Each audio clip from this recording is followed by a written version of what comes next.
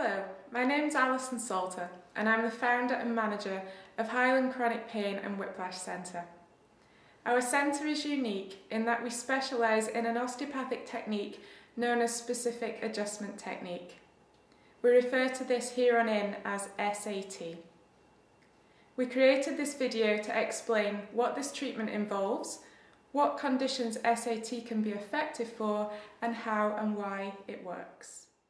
I've been through a course of SAT treatment which restored my health completely from a place of chronic pain, exhaustion and severe asthma, amongst many other complaints. The osteopaths at the centre have many decades of experience in SAT treatment and have been selected from various osteopathic practices around the UK and Europe. We offer a unique and comprehensive course of treatment which aims to move you on from a life of chronic pain or fatigue and many other health conditions and difficulties. So, what is SAT? Well, SAT involves a combination of osteopathic techniques. The vertebrae of the spine are adjusted in a very specific order, but generally moving from the very top all the way to the pelvis. SAT also comprises more gentle work with the muscles and ligaments throughout the whole body, as well as the more subtle, calming cranial osteopathic technique, which works primarily with the neck and sacral areas, but can have far-reaching effects throughout the whole body. SAT is delivered in a course of treatment over a period of approximately 5 months, rather than one-off sporadic appointments. The effects of each treatment are cumulative. They affect the entire central nervous system and gradually allow the body to regain the ability to heal itself. SAT is a unique and very specialised osteopathic technique which is suitable for people who experience a wide range of health complaints. Some of the most common conditions, diagnoses and symptoms which SAT practitioners encounter and treat effectively are chronic pain, either localised or throughout the whole body, chronic fatigue, fibromyalgia, asthma, IBS, various anxiety states, and various autoimmune disorders.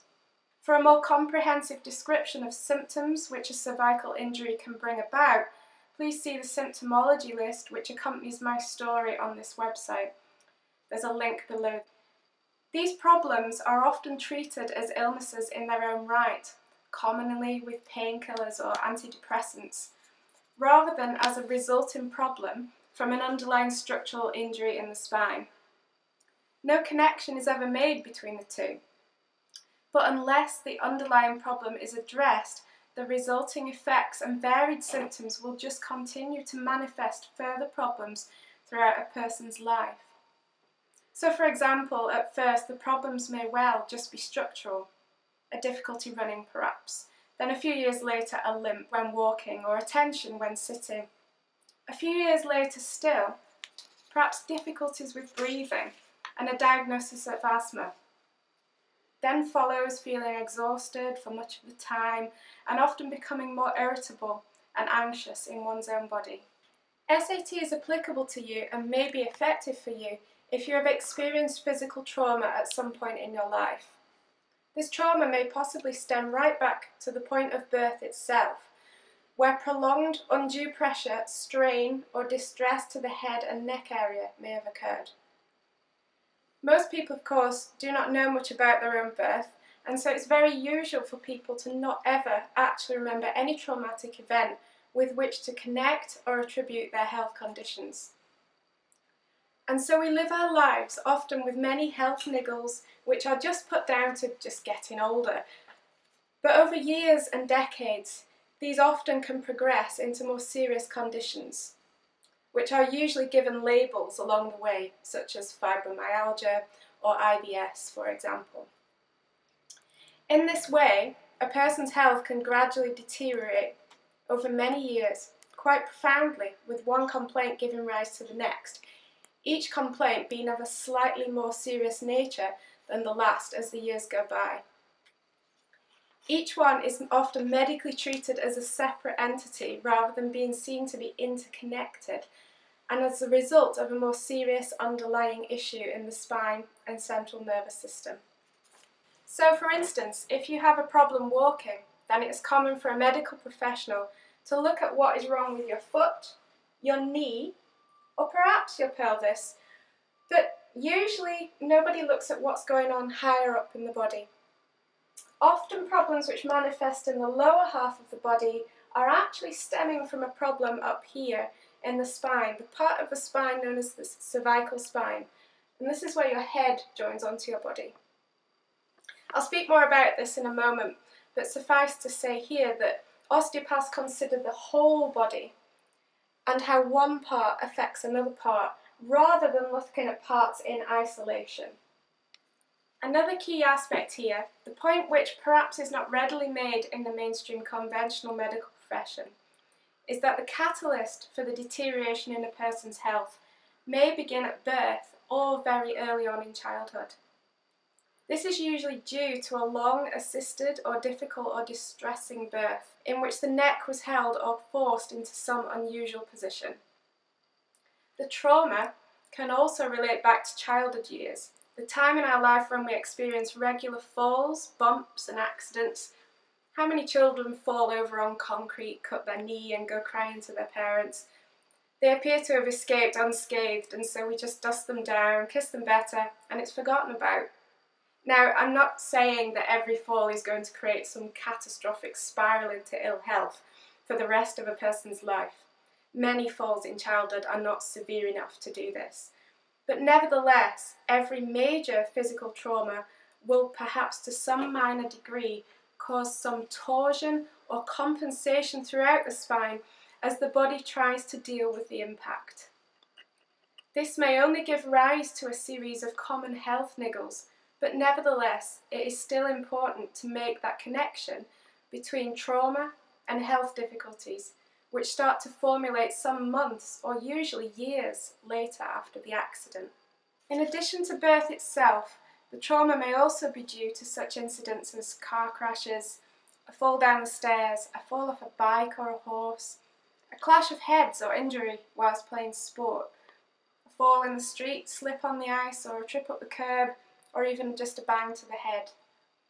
The possibilities are endless nowadays, as we live in such a fast-paced world which exposes all of us to physical trauma, and which may result in developing emotional and anxiety states. When we fall, we have an automatic reflex to avoid hitting our face on the ground. We automatically extend the neck like this, or whip the head to the side. The upper cervical part of the spine allows for the turning of our head from side to side, and so it is this area of the spine which can sustain significant injury. In everyday language, an injury to the cervical spine is often referred to as whiplash. In osteopathic terms, this is referred to as a positional lesion, which merely describes a movement out of the normal position of a vertebrae in the upper cervical spine here. Cervical spine whiplash-style injuries are the underlying root cause of many ailments, health niggles and more serious conditions, and of much chronic pain and chronic fatigue-related illnesses. There are many people living their life with an upper cervical injury to their spine, and are totally oblivious. I was one of these people. Sadly, for many reasons, which we'll discuss in more depth on our frequently asked questions page, this connection is still largely never made, due mainly to time elapsing between the incident and the manifestation of health problems. The practitioners at our centre are dedicated to raising awareness of such injuries and the often debilitating and incurable, as they are often wrongly deemed, health conditions which can result from them. Over the years, this trauma to the very top of the spine here has a knock-on cumulative effect, causing ligamentous tension between skeletal structures, nervous system, and the muscular layers of the body. In turn, this muscular and nerve tension follows on to form tension around our organs and therefore begins to affect the functions of our body. As the central nervous system gradually compensates and becomes more and more tensed, tangled and pulled as it tries to cope with the force which was exerted on it due to the original trauma, multiple health issues spaced out over many years, both on a physical, and psychological level begin to manifest. So for instance, in my case, I suffered from asthma from the age of 8 till I was about 30 years old when I discovered SAT. I now have no asthma whatsoever, and what I discovered was that actually the asthma was manifesting as a problem in the thoracic spine here. Now, the original injury to my neck was up here in the cervical spine, but over many years this had caused compensations in the spine to gradually knock on to the vertebrae that was out of position up here. So by the time we reach the thoracic spine here, this is affecting the nerve supply to the lungs. So if the upper cervical lesion in the spine is not addressed, over many years we can end up with a compensation pattern knocking on all the way down the spine, sometimes as low as the lower thoracics or into the lumbar spine. In a similar way to how I just explained this causes asthma from the thoracic spine, down here, if the nerve function is disrupted here, this will affect the whole abdominal region. So this can manifest most commonly as IBS, bladder problems, menstrual problems, or problems with fertility. The effects of a physical trauma or whiplash injury to the body has a much greater impact than merely in the spine itself, and manifests in each human very differently, according to where the weaknesses in each individual lie.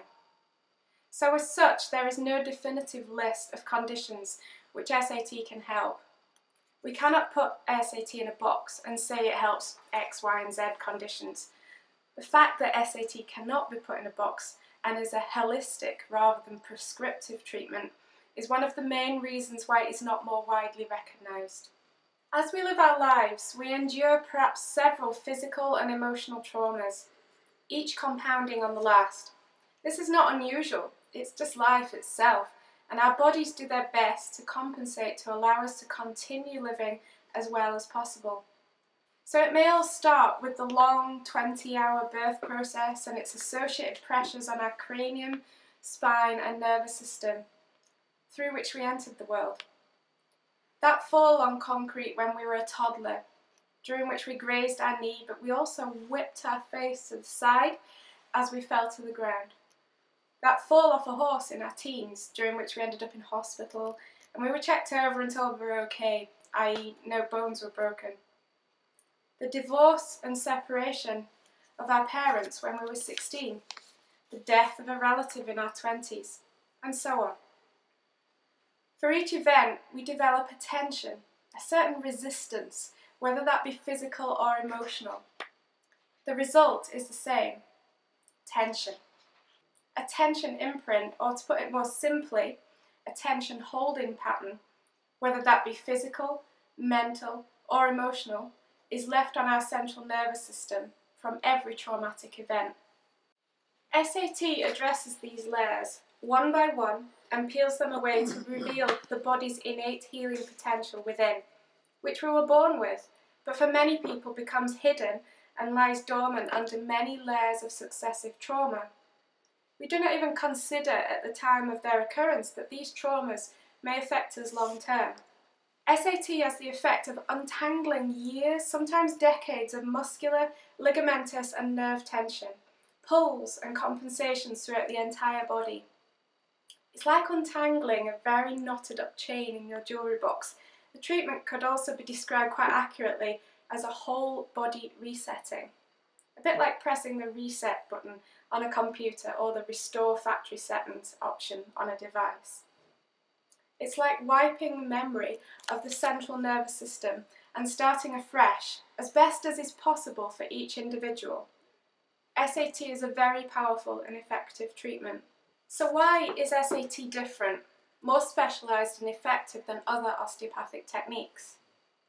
The answer is that conventional osteopathy is perfectly appropriate for any injury to the spine, but will often not address injuries sustained in the upper cervical part of the spine here.